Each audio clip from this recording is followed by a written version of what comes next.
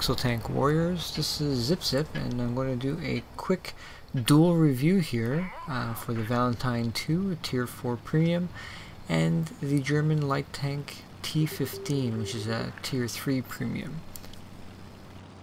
Starting with the Valentine here, I'll tell you straight up that it has preferential matchmaking, so you're always top tier in every single battle. Which is a good thing because the Valentine has a Tier 2 gun. Surprisingly decent penetration still. Low damage output though, but the penetration's okay against most opponents. Not to mention a great rate of fire. The gun also has a great -10 degrees of gun depression. The Valentine 2 has a great armor profile, and it's really only at the rear of the tank that anybody can give you any real trouble.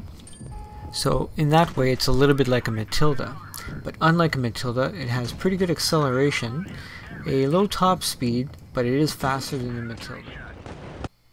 I'm just going to speed things up now to show you what you would do if you encounter Matilda, which is really the toughest competition for this tank at Tier 4.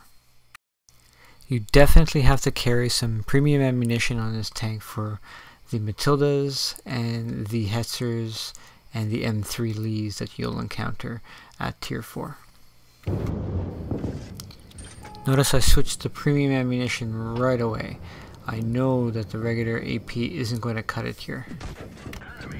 While I'm in a good spot right now to penetrate him, in just a few seconds I know he's going to start paying attention to me, so I decide to, instead of sit here and trade shots, I'm going to get mobile and start trying to circle this guy. You'll see me take a hit here. I'm not angled at my best going up over the hill here, but as soon as I get my nose down, you'll see that he's going to bounce his shot, and now I'm in a better spot to try and start shooting him. Beware that back deck when you're trying to shoot on level ground. You have to be above to be able to penetrate that.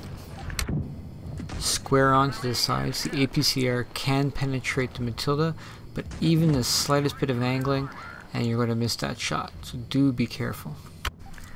Probably the only thing I find frustrating with the Valentine 2 is really the low damage per shot. I don't really have any big complaints with the tank other than that. I'm getting really low on APCR here, so I decided to switch over to AP again here and see if I can get some shots into his squishy parts here, but there really isn't any squishy parts for AP to penetrate.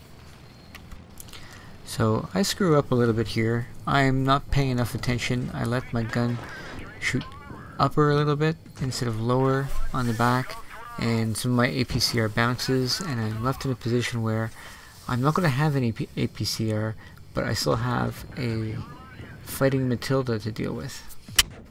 Once I'm left with no more APCR, the only way I can really penetrate this Matilda is from above. Luckily, with -10 degrees of gun depression and some hills nearby, I'll be able to do that. Valentines are really hard to circle for an opponent because of the great traverse. You can see here as I traverse around, very quick. Now I'm going to hurry up the hill to get the angle, and boom, got him. All in all, I do like the Valentine. I don't think it's worth the regular price in gold, but certainly when it goes on sale, it's a tank that earns decent enough, even if you have to use premium ammunition. If you don't use premium ammunition, it actually does very well for credit earning for its tier. The T15, on the other hand, is a different animal altogether. It doesn't have preferential matchmaking. It has no armor. What it does have is decent camo and very fast speed. Being a light tank as well means that it retains its stationary camo value on the move, so you can drive around and it's as if the tank was standing still as far as your camo rating is concerned. The T15 also boasts a 240 meter viewing range, which is really outstanding for Tier 3. I've got the camo net and the periscope binoculars on my T15, and because of that, it's a great scout tank. I can really spot up the enemies so we know where they are. I can even move and jockey around a little bit. As long as I don't shoot, nobody should spot me unless they get within 50 meters. The gun handling is pretty good on the T15 as well. It's got pretty decent gun depression, it's got low dispersion, good penetration, and some actual decent damage for Tier 3.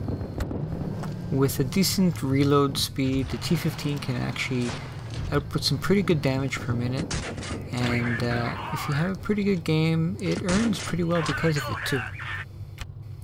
Ordinarily I would duck back in between shots just to avoid getting shot, but I know that autocannon there doesn't have a lot of accuracy at range, and I'd rather get rid of him so I could start working on the next tank right away. All in all, I do enjoy playing the T15. It's a load of fun. It's a fast tank, accelerates well.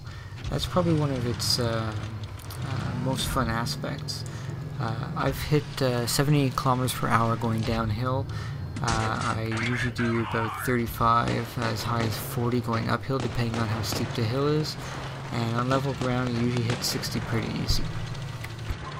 I decide to move up here and shoot this T-46 in the back, help my teammate out.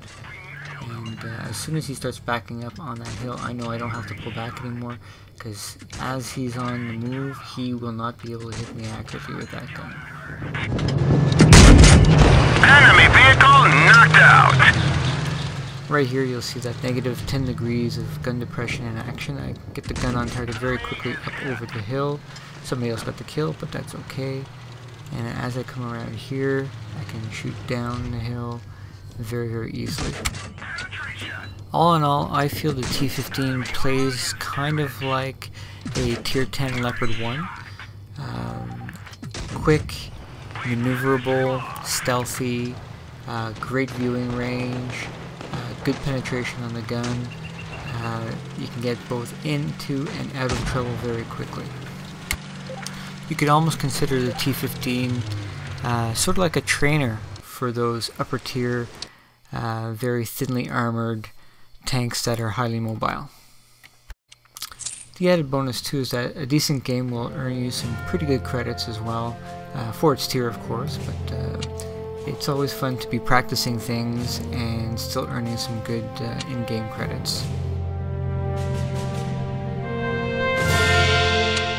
Notice here as well I spotted 6 out of 7, and as a passive scout when you're dealing with tier 4s, you can actually rack up a lot of experience and a lot of credits as well.